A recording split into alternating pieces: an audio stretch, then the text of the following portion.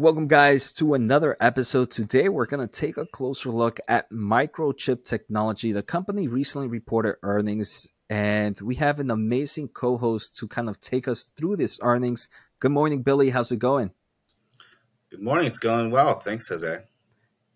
So Billy, this is going to be a pretty interesting semiconductor stock because it's one of the few that are actually up in forms of revenue. While most of the semiconductor companies that we know and love are probably down both year over year and sequentially, we can see for Microchip Technology, revenue was actually up 21% year over year. I'll let you kind of tell us, the viewers, what's happening here with the earnings, so I'll send it your way. Yeah, Microchip. So, full disclosure, I recently bought more shares of this company, but it dipped on earnings a little bit, and I'm looking to buy more.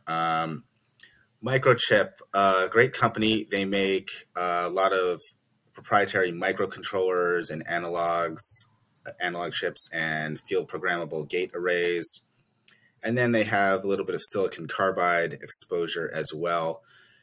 Lot of trailing edge, very much centered on industrial chips and auto chips and sort of the good part of the data center, which has been fairly resilient.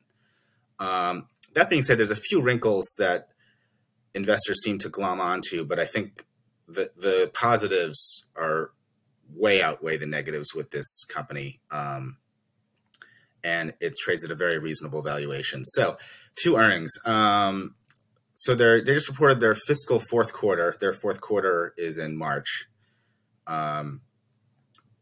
So ended their fiscal 23.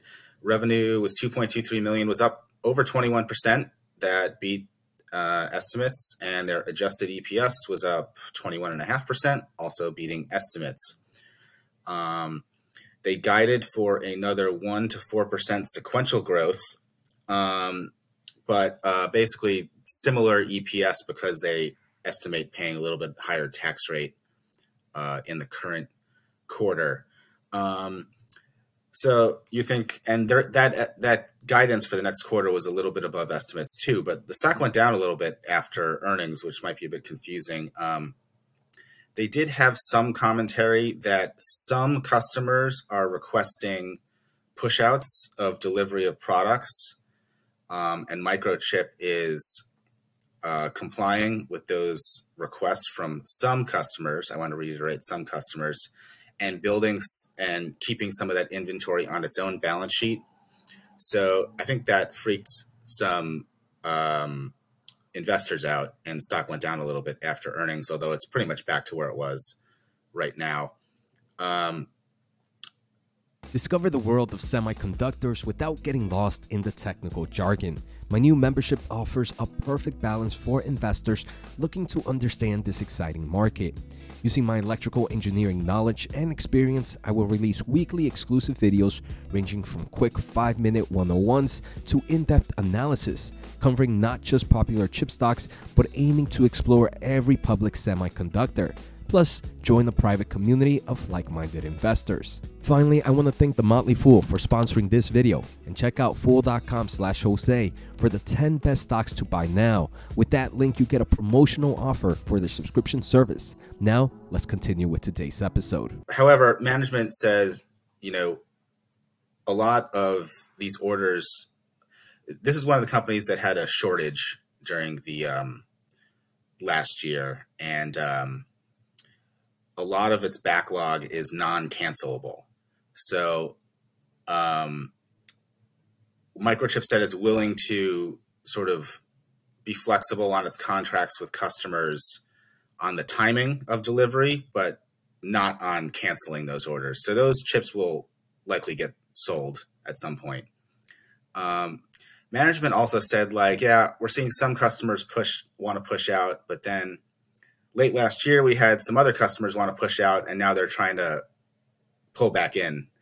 So it's a very strange market where I think the customers are getting nervous because of the macro and maybe are not sure of their sales coming up. And so they kind of want to see if they can defer some of the buying of Microchip's semiconductors. But this really seems around the edges. I mean, their backlog, I think, is still larger than last year's full year revenue.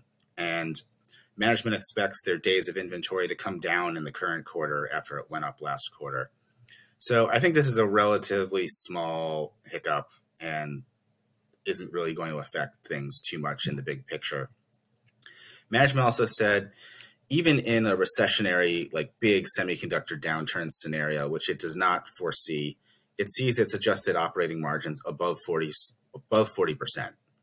So that's very profitable. And operating margins were 47.6 last quarter.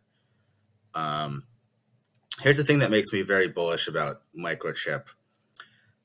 In the end of 2021, they identified 6 megatrends that they were targeting with their R&D and their production.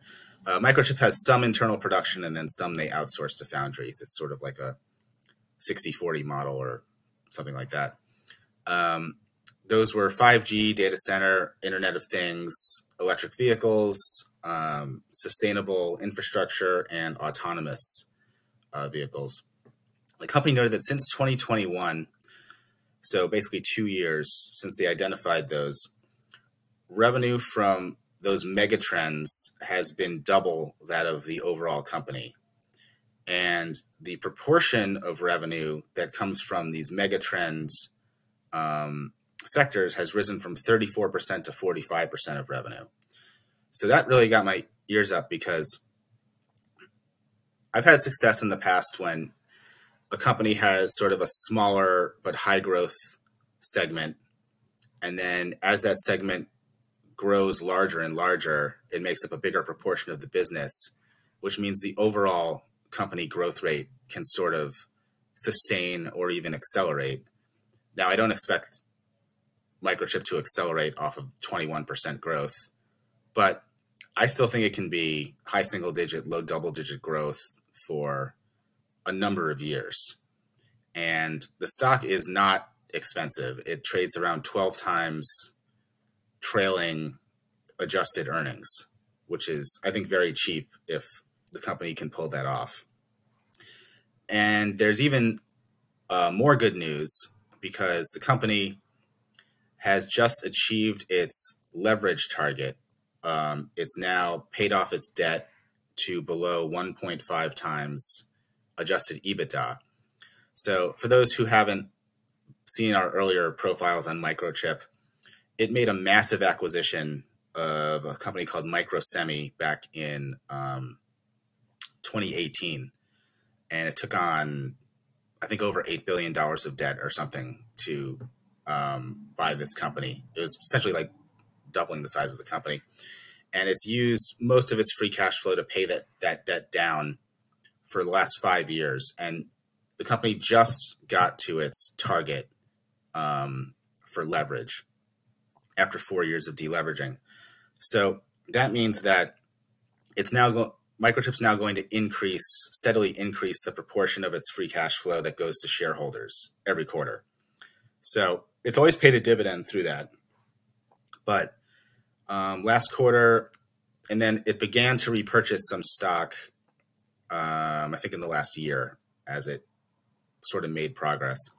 So last quarter, it paid 62.5% of free cash flow to its shareholders. And it had been increasing that proportion by about 2.5 percentage points every quarter. But now that it's at its leverage target, it's going to increase that 500 basis points each quarter. So next quarter is going to be 67.5, then 72.5, then 77.5, until it gets to 100% of free cash flow going to shareholders in dividends or repurchases in about 7 quarters. So not only do you have a pretty low valuation, but the company is about to return more of its cash to shareholders in the next 2 years. And the company has been raising its dividend pretty much on a quarterly basis. It just raised its dividend 7% again, quarter over quarter. I think the dividend's up like 30-something% year over year, and now yields 2.1%. So it's not a bad yield, solid growth, low valuation. It's just a real solid setup, I think. And obviously investors are sort of worried about, since this company hasn't had a downturn like a lot of its peers. I think a lot of investors are wondering if it's going to have one. But it's exposed to a lot of fairly resilient markets in aerospace and defense, um, clean energy infrastructure. It's got, I think, 17 or 18% auto exposure.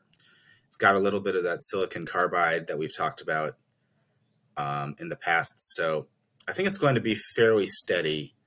And the conservative investor in me really likes this company a lot. And one thing before I go, if we can go to the next slide.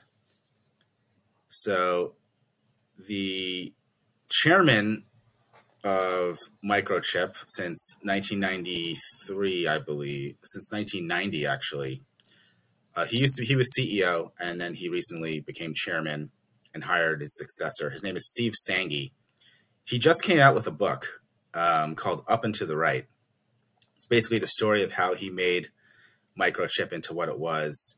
It was a near bankrupt startup that was like going away in the early 90s. And basically he was hired. This guy used to work at Intel, and he was hired and came in and developed a plan and turned it around. And it went from a near bankrupt microcap to a 40-something billion dollar company today. And you can get the full story. The book, I just ordered a copy of the book, actually. It's called Up and to the Right. And you can see the long-term track record there on the upper left with Microchip's long-term revenue. The navy blue is microcontroller revenue. That was its initial core product. The yellow is analog chips, which has grown nicely in the last 10 years. And then other chips are in green. I think that's sort of new, like FPGAs, silicon carbide. But you can see the long-term track record, and you can see the margin expansion through the cycles on the lower left there. Mm-hmm. So I really like this company. Sanghi's still involved as chairman. I think he's involved in capital allocation decisions. He still appears on the conference call with the new CEO, Ganesh Moorthy. And yeah, like this company a lot. I like its current valuation, and I'd recommend people look into it. Definitely, Billy. I mean, this is one that I always want to look into and get more information because it is growing at an impressive rate. I think microcontrollers are an amazing market. As an electrical engineer, when you kind of graduate courses, you tend to, or I don't know, for all engineers, I believe, when you graduate your senior year, you tend to do a senior project. Most senior projects that I always seen get used by some form of microcontroller. The most common is the Arduino. Arduino Uno that gets used in a lot of these products, and Microchip's chips are actually used in the Arduino Uno. And I know for the past year or so, these products have been overselling. They've been like GPUs where you have to pay a premium price because people are just buying them and reselling them because of the kind of huge demand and low supply at the moment. And it's pretty interesting how their micro controllers continue to grow. I know you mentioned, Billy, that this company was seeing a bit of a maybe their inventory might be building up as maybe certain customers are pushing those deadlines a little bit more. The great thing that I hear from management is they mentioned that their products, unlike other technology where they kind of lose their purpose to some extent over time, microcontrollers tend to kind of hold their timely value. So even if they get pushed back a few quarters, they are not worried that these products are going to become obsolete of any sort. So I think that's a great news. And I also did see that the company, they might have kind of slowed down a little bit on some of their capital expenditure this year, it seems. But again, it's just kind of going with the overall macroeconomics, and that should kind of pick up over time. So the book seems pretty interesting, Billy. One I'll definitely kind of have to pick up to read. The other thing, I did have another highlight here from their earnings call. They kind of talked about Gartner and how they kind of showcased this pretty cool information. And for microcontroller mixed signal, 3 years ago, they were about 16.5% away from the number one spot. Now they're like 1.4%, I believe, from the number one spot in just 3 years. So this is definitely begun. I think if they keep moving, they're going to be one of the leader in the microcontroller space. So pretty interesting, one with great growth opportunity. And like you mentioned, Billy, I can't believe in forms of valuation. I think it's just such a boring company and no one really thinks about microcontrollers to that extent. But like you mentioned, they are in great aerospace and defense. I mean, when I worked in GZ, microcontrollers were something that was used almost in every project. So it's pretty cool, the aspects of this market. Billy, before we close out this topic, any final thoughts? Not really. You said it very well. Their markets, I think they only said like 14% of their revenue is exposed to sort of the low-end consumer electronics that have been in, that are really cyclical or in a recession right now. Like 86% is mostly in the sort of like industrial, auto, more consistent, the good part of data centers, where their switch chips, I think, are used in AI data centers as well. So they have their core workhorse products, and then they have some interesting exposure to AI with a little bit of their revenue and a little bit of silicon carbide as well, which is supposed to be a high growth market. So this is one I think you can buy and hold for the long term. Just continue to add to it on dips. It's just a really well managed company, and I'm hoping to uncover some of the secrets behind that success when I read the book. Mm-hmm. Definitely. Thank you for that, Billy. And I think this is a great way to end this segment.